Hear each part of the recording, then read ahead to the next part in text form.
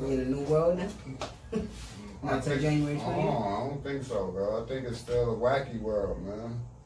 I think it's still wacky out here, but there's a silver lining to this shit. But, I mean, I feel a rejuvenation, a shift in the energy. I'm pretty sure everybody out there knows now we have a new president-elect. It's just that everybody in America got ADD, so it's like even before he gets to sit in the White House on January 20th, everybody not even gonna be thinking about that shit like they are right now. You know what I'm saying? Nah. It's just gonna be a regular day now. It's just like, all right, cool, we got Trump out of there, whatever. You know what I'm saying? So. For a lot of people, that was the job. That was the mission. They don't care about what. But I just hope if we could make issues to the president and shit like that, people should make that heard, because right now we in a pandemic, so that's something that the president has to deal with, and we could put all our questions and all our everything towards him. You know what I'm saying? Yeah. Just keep on that route. You know what I'm saying? Yeah. Social injustice. Let's keep fighting, even if it's slowing down. Keep fighting it, just so it can stop. You know what I'm saying? Ain't never slowing down. Yeah. So and we didn't even talk about the guy that got killed in, what was that, Philly, the mentally challenged guy in front of lawn. We ain't talk about that, but there's mad other stuff that happened like that. But I think that was a reflection of the America's leadership at the time. You know what I'm saying? So now that we did our part and got him up out of there, when it was announced officially, a couple of days ago? Saturday, I would say probably around 10:30, 11 o'clock ish. Something like that. I stayed up and broke day Friday night just watching. I wanted to see when they announced, because Georgia was at 99% votes in. PA was at 99%. I think Arizona was at like 86%, but they had already called that on some media spots, and Nevada was close. But I felt like Nevada could have been called it. They just didn't want to be the state to call it. And then it's on them. Let PA and Georgia have it. After they, because soon as after PA called, Nevada said, yeah, Biden. But that's where he's from, right? Biden, he's from PA. So he's from PA. But I would like to think that they would have, you know what I mean? They shout out to Philly, you know what I mean? Shout out to Philly, shout out to Pittsburgh. You know what I'm saying? All the blue, everything that's blue, man. Shout out to y'all, man. Yeah, man. It's a lot of people. A couple vacation spots, you know what I mean? A lot of people out there upset and like, why are we picking Biden? Why y'all so ecstatic? Fuck off. All these conspiracy theories and Fuck stuff. Off. Fuck off. Listen, man. Even if those simple-minded people, if your thought is, oh, but we gotta pick the lesser two evils, then you probably, if you was thinking Trump was the lesser two evils in this, then you're an idiot. You know what I'm saying? It's just, you gotta understand what was going on at this point in this fucking election. You know what I'm saying? We just had to get him out of there. His representation for what he thought America was supposed to be, was not cool. He was trying to bring Americana back. You know what I'm saying? He was trying to make this shit a dictatorship, man. He was trying to get rid of and destroy democracy.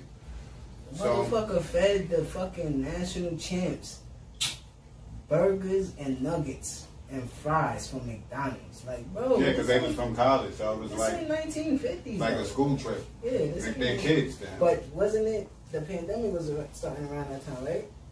Yeah. Yeah, so they couldn't get no cooks or nothing, so he ordered. I'm like, bro, what the fuck is this? They could have got cooks, bro. But yeah, that I don't know if it felt good or not, but it was like, it felt good. It was like a destination hit, like, yo, get them out of there. You know what I mean? It felt good to see the people celebrate. I had to see Spike Lee throw a party. That was lit. I mean, they had him come out to. Corona cases are going up, so it's like, should we be out in the streets like this? But I understand the joyism where people have felt enduring this shit for 4 years.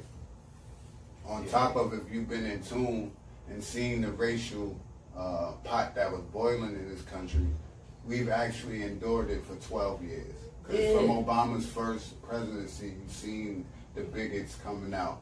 So it's been over a decade of this racial shit. It just always felt like you growing up with a pops that just berates you all the time. So like, and just says ignorant shit. You know what I'm saying? And it's like, yo, my nigga, like, sometimes there's a time and a place for shit. Like, you can act like this in the house all day, but why you gotta do that in with the public? camera on saying? Twitter, all this, like, why is your old ass on Twitter anyway? You just disrespecting everybody. Like, China's going through this shit as much as we are, and you just disrespecting them, saying that it's their virus. Okay, if it came from there, you know what I'm saying? Like, we wasn't strict enough to, you know what I mean, test our people that was going out there and coming back to not bring it to America. It's not even we wasn't strict enough. You got rid of the blanket of the Security Council that we had here, the Health Council that would prepare if shit like this was going to happen. You got rid of that to spite Obama, because it's what he did. So,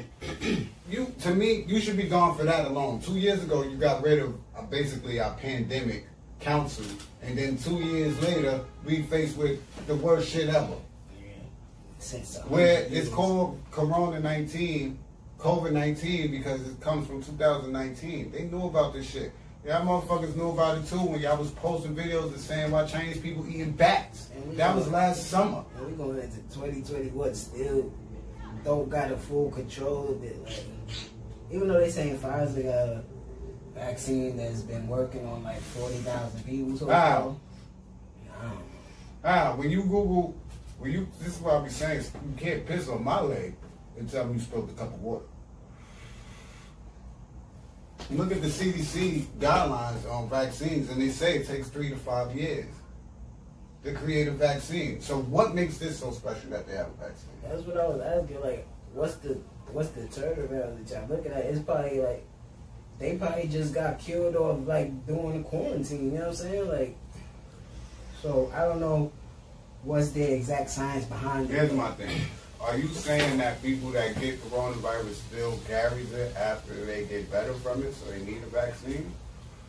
Is that why your taste buds, it doesn't work? You know, it's the same shit. It started with the Spanish flu shot. Now they give it to you so you won't catch it. How does that sound? They not giving me shit. When I got 13, I was like, you giving it to me so I won't catch it. No, I don't need that shit. I'm good. So you could catch it and your body becomes... Yeah, I'm immune to it. It comes comfortable with it. But no, that's not how our body's supposed to work, bro. No. That shit is different. But yeah. We gotta hold them accountable. And one thing I would like to say to people, I'm one person that didn't have faith in my own people because there's always a divide between us, and what's important isn't important to the masses of us. What I would say is in the past 4 or 5 months with all the Black Lives Matter and racial injustice and what I've seen from my son and Tamika Mallory and even DL, Killer Mike as always, Trey Deuce, Steven Jackson, Q, and the list goes on and on and on. Yeah. Kenny Stills even. Kaepernick. You see what I'm saying? So there's more voices. Like I remember I used to be like, who's our leader? We don't have a leader. We have or something. Fuck out of here. We have voices. And in this generation, with this phone, that TV, that's all you need. We all have voices. And once we have people that are fighting the fight and take it there and make it their objective and their purpose, and they help put this man into his seat, which has happened before with us, right? But what did we do after that? We celebrated, then what? I feel like now we have the right people at the right ages that when Biden says to African Americans, you stood by me forever. Even in Pennsylvania. That's how he remains to be the senator. You have to be voted in to be there for 40 years, right? Be around the people. But what the fuck people be talking about? On her? So you have that, and he's saying, I will have y'all back. Y'all always have my back. You don't just say, yes! No, it's like, it's like this. All right, I'm glad you said that. Here's a list of things that we need to be taken care of. And if you're going to be doing that over there, we need this to be taken care of. You got to give me a plan or something. You can't legalize marijuana and decriminalize it federally and leave these people locked up. You cannot do that. Yeah, now you gotta make people go back and search through all this shit, see what's up, see who did what. You gotta let people go and even give them a shot at certain shit. You know what I'm saying? And then people that's out here, I don't know. You just gotta. We just like you said, we just gotta hold them accountable. Because even with me, if they decriminalize it federally, I want my arrest to be thrown out. Yeah. I've only been arrested for weed, bro. I don't care how minuscule or where at level it is. Yeah. Whether it's misdemeanor, I want it thrown out. Yeah, only time no criminal record. Yeah, only time I really got caught up was for marijuana. And I told you the other day, me and Rod the other day, if this was early 2000s, y'all niggas would be putting bail money up for us as much weed we had in the car. And they seen all of it and say, yo, all right, go ahead. Huh? Yeah, they don't care about They don't care. But years ago, we probably be looking at 15 years. Yeah, so we just gonna see. I ain't want to kill y'all. I ain't want to beat y'all over the head with the president, with the fucking politics and shit. You know what I'm saying? But it's what's going on. It's what's going on right now, and everything we do is documented. You know what I'm saying? Yeah, because Trump still hasn't conceded. He got the people in half the country saying that the election was rigged, news was fake. Every news channel was fake except Fox News. Fox News says that President-elect is Joe Biden, and now that's fake. He's out golfing while Giuliani is melting, trying to litigate all these cases in all these states, just to help himself and stop himself from facing the criminal charges that's waiting for you. And people don't accept that or that real they shit. They wanted to keep him in office. I ain't gonna lie, I'm kind of glad, man. You know, I be watching, man, these YouTube channels, they be having time travelers on there and shit. A lot of them niggas said, Trump was gonna get reelected. I'm like, yeah, y'all niggas is lying. Y'all not from the future. I'm one that said it. I'm one that felt like, y'all not from the future, motherfucker. In my lifetime, I've never seen a one-term president. I've never seen a one-term president. Think about it. Yeah, we had what we saw. You see what we saw? Clinton. Bush. Obama, bro. That's not the only one we seen. Yes, it is. The first Bush was before. Well, we was being born, bro. Yeah. So we see. He won his Bush, national in '88, and then '92 is when Clinton takes over. So my recollect is from 90. I don't remember the 80s. I don't remember nothing from the 80s. We seen Clinton, Bush, Obama, and now Trump, and now. He's the only one-term president I've ever seen, and I kind of felt like he brung out those racist bigots that never voted, just like we seen and heard. I seen a video of some woman that's 92 years old in Atlanta that never voted. And this was her first time voting. It's a lot of that shit. It's not made up rhetoric where people are saying it's a lot of people in this country. Over 145 million people voted in this country. You see that you could do some. That's what I mean by America spoke. Black America spoke. Women of America spoke. The youth spoke. Youth spoke, right? Because you saw, like you said, we saw Clinton. He fucked up. He got ahead in the room. But he was already in his second term. That's American shit. All right, cool. Then we see Bush. Then we see Bush. They're like, oh shit, this nigga did the oil shit. He made we don't know about the Twin Towers shit. But that's American shit. Hurricane Katrina. That's American shit. We seen Obama, the Black Act or whatever, where you can't see what's going in the food and all that. But that's America. Sometimes you won't get shit like this. Not just that, but look, being able to monitor you. All that Snowden shit, yeah. That's Obama. This nigga, bro, your racist antics and your your white supremacy, white supremacy that you felt you had inside of you, like that shit don't feed no more in America, bro. They might be out here, and like everybody said, that's a fact that you're wrong. Nah, it's out here. It's out here. What I'm saying is that the country is split. Yeah, but it's weeding out, bro. Because you're not gonna tell me that the youth came out to vote and they racist. Oh, but that's what I told you though. I said 87 marks the era. I don't say that just because of my birth, but I'm born that year. You look at it from 87 on down, the mentality of urban youth has shifted.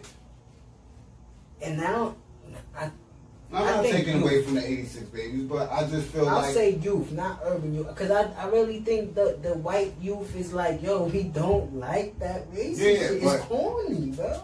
Yeah, because the shift in urban youth. They don't just see their peers and their age as black kids going to jail, bro. How many young entrepreneurs we know that got their own businesses on Instagram? You see what I'm saying? Especially, like, if you saying that, that's just the beginning. Then, like, the generations after us, like, yes, we're not really under that ghetto gangster shit, nigga. I'm me. I'm who I am. Now, if you are on that time, you on that time. That's you. But it's a little, it's a smaller window than from when we was growing up and the people ahead of us was growing up. Yeah, because I feel like I was sort of in that, like, you always told me, like, yo, you one of the realest people I know. And I always took that as confused. Like, why he say that? I don't always be in every war with him and everything. But you always was like, nah, you tell me what's on your mind. If I need you to come with me somewhere, and you be like, nah, I ain't feeling that cool. You know what I'm saying? Like, and I felt like I was always in that minority where I'm a real person. I'ma just be me. Like, if I tell you I'm scared, I'm not gonna do that. If I tell you I'm down, we gonna do that. Like, you know how hard it is, and I never spoke on this, bro. I've never said this. You know how hard it is to be moving out there. You know how I used to move out there. I had 40, 50 niggas with me.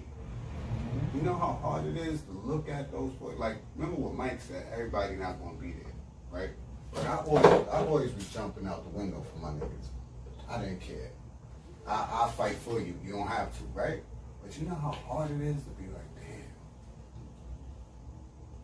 damn. Who's really standing? Who frauding? We just had the interview with Broadway. Y'all go watch that. You know what I'm saying?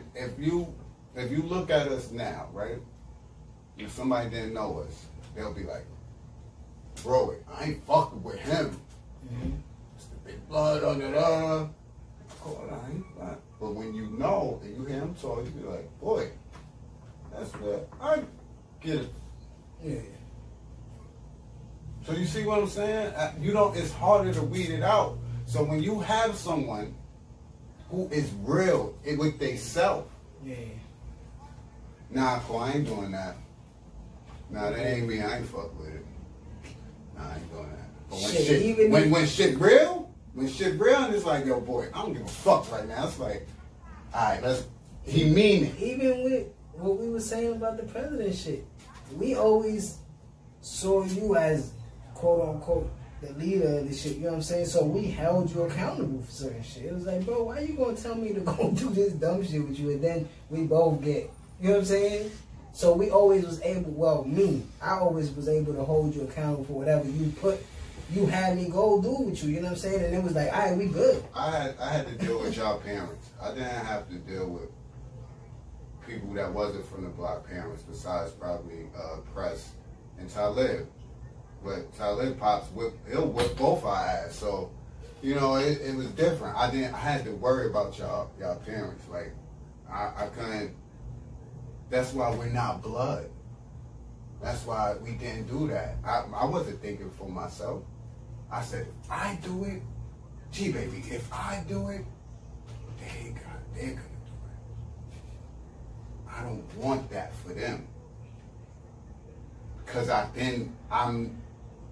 it's in a vacuum. It's multiple people that's trying to have, we good. We gonna rep our block. So, I always, like I tell you, I always appreciated you for that, bro. That's why I spend most of my time around you. But what you was saying, like, it is, like, right now, for me, it's mad hard to weed out people right now. But that's why I keep my distance. And for anybody that see this in my personal life, like this episode, and hear me say this shit, it's nothing personal towards nobody right now. It's personal with me. You understand what I mean? I'm trying to figure where I want to go these next 10 years. I've been feeling like I've been hypocritical towards myself the first 27 years of my life or some shit, because I always say, yo, I want to be straight by 30. I want to be this by 30, and I'm not. You know what I'm saying? And it's like, damn, have I been giving my energy to the wrong shit, to my friends all the time? You know what I'm saying? Or to a girl all the time? Or to a 9 to 5 all the time, you know what I'm saying? That's why we're here now. Yeah, so I wanna like really get myself together, bro, mentally. And we was chilling yesterday, and I said that shit out of nowhere, right? I said, yo, I need a break, bro. I'm not all the way there. And you was like, yeah, we a couple weeks away from a break. And you put me back on track. I'm like, a couple weeks. Yeah, I need a break. It's fourth quarter, nigga. We up 15, nigga. Don't let up. Don't but let up. That's why you go in the game. That's why you go through the shit you go through early in life, so you see your mom's working 2 jobs and taking you to school. You know what I'm saying? Then you get that work ethic and all that extra shit. But we said that to say that it's a difference in the generations, where as this youth, how I'm saying, it's harder to weed out who is who and who is really real. With this youth, they tell you so and they show you. I love that shit. I love it. That's why I have so many young dudes. And they be the pussy ones too. They be like, nah, I don't like you. Yeah, they tell you. You be like, boy, I fucked you up. They be like, okay. I just don't want to hang out with you. I don't fuck with you though. Like, you do mad clown shit. I'd be like, oh.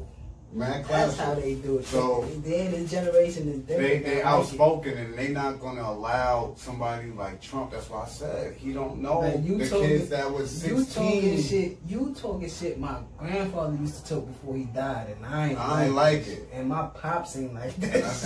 And my homie Donnell, cool as shit. Matter of fact, he got me some pussy. Word up. He got me some pussy and some head. Okay? So, I don't know what you talking about. Donnell cool. But Donald not. So, the youth that was 15, 16, that you wasn't accounting for 4 years ago, came of age and told you, get the fuck out of here. Yeah. That's not just black youth, white youth, and Latino youth. Asian youth too. The youth said be gone, guy. You corny. Your rhetoric is trash. It's not even funny to me. It's funny to us because we know Donald Trump. They don't know that nigga. Yeah, they don't know him. They're like, get him the fuck out of here. Yeah, we need a president. We need somebody that know about politics. But yeah, hopefully y'all. Listen, that's the guy that was with Obama when I was 10, right? Yeah, he's a cool guy. That's Lyndon B. Johnson, right? That's Cool Joe. For one big news.